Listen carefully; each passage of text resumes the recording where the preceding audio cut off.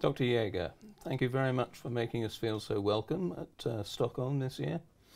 As president of the European Haematology Association, what has most excited you at this meeting? What have been the main highlights? The main highlights at this meeting, I think, is educationals. I have to say that I think our main strength is still educationals, and that may even be at the level of the American Society meeting. We have a wonderful selection of speakers and chairs, and I think people appreciate that very much. That also relates to our CME activities and to curriculum which we have developed. On the research level, we have been struggling during recent years with the best abstracts because people tended to send their best work to ASH or to ASCO or to Lugano, which is this year very close.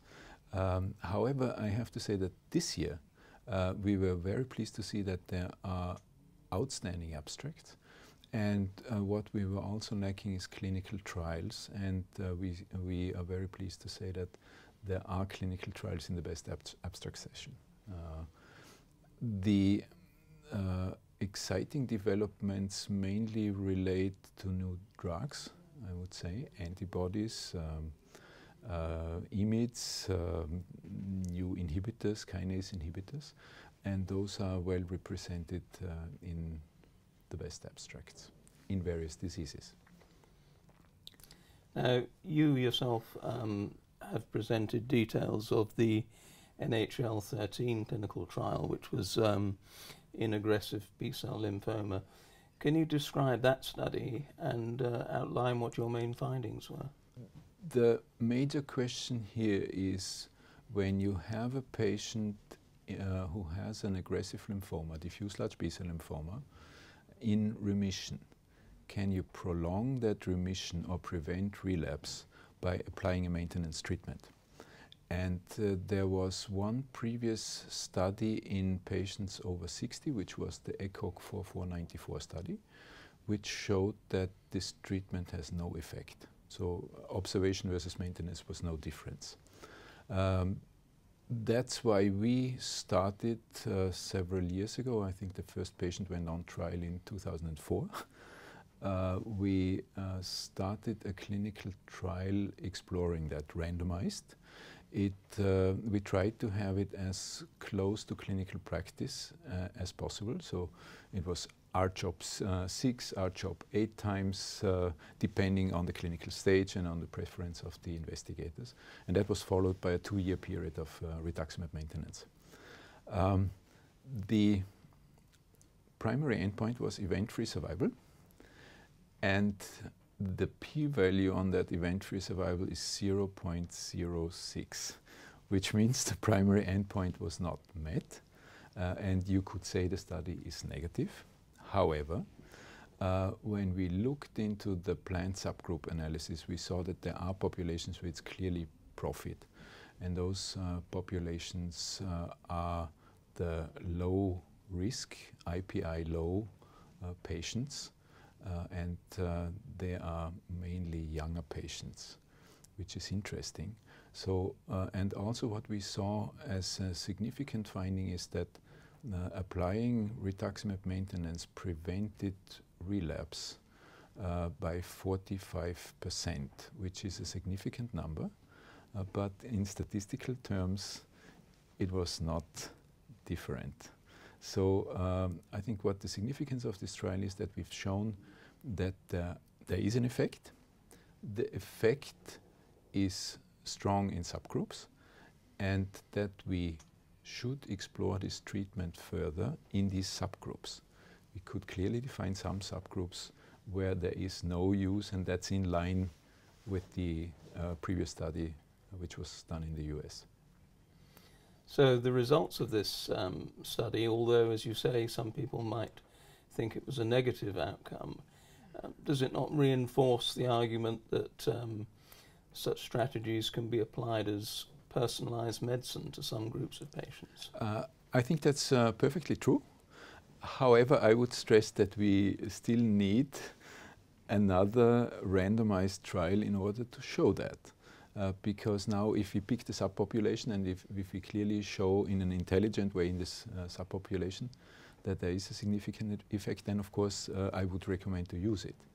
And that would mean that only, let's say, 25% of patients who have a diffuse large B-cell lymphomas, a well-defined subgroup, will have a benefit from it. That's in line with individualized treatment, but we need more evidence. I think as researchers we would have to say that.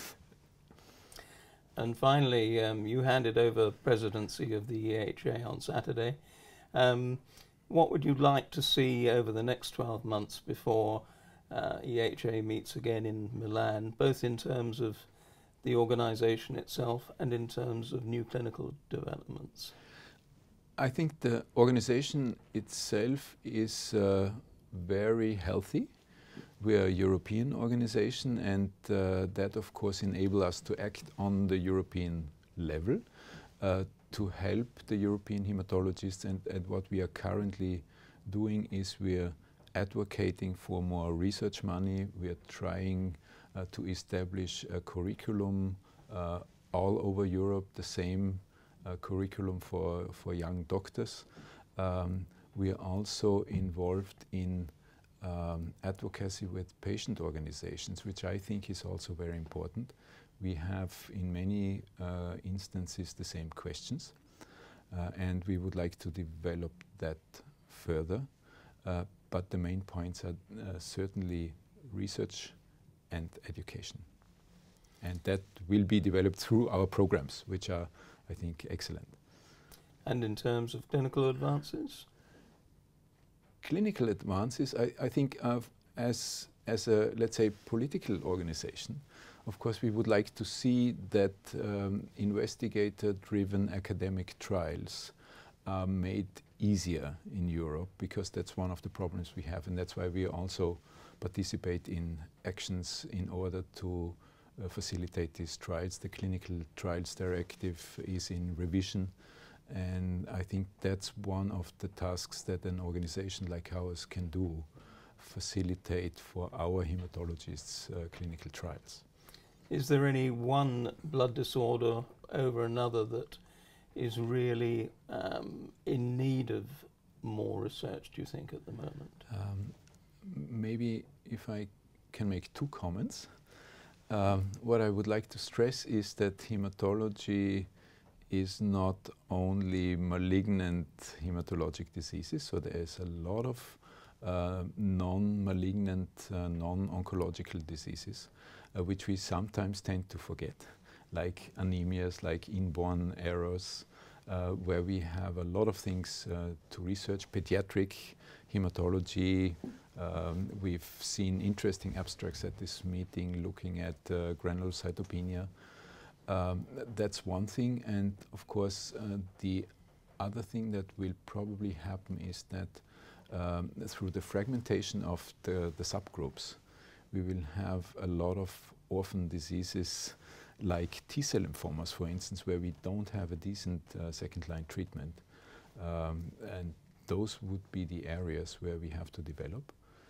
And elderly patients. So next year, the theme of the year is hematology in elderly patients. And that, of course, will also be one of our targets. Dr. Jäger, thank you very much indeed.